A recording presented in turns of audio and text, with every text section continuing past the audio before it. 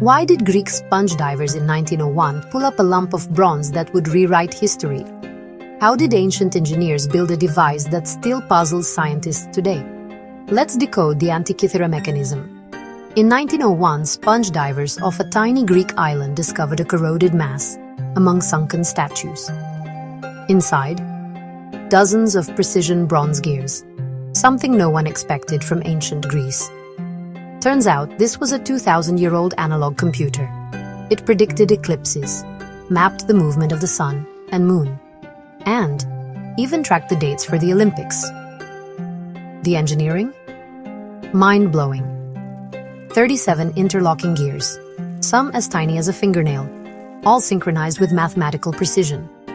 Technology no one thought possible until centuries later.